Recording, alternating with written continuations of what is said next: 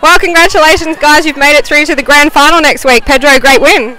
Yeah, it's a great win, a good team effort by the girls. It's been a long week and it's good to see a win. Freda, you had a really good game and you're the captain this year. Can you tell us who else played well tonight?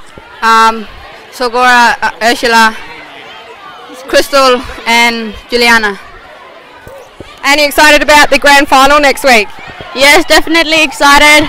Hopefully we'll beat Boston in the grand final and take back our first year flag for our country, and hopefully they'll be proud of us. I think everyone's very proud of you and they're very excited tonight if you have a look. Have a great week and good luck for the grand final.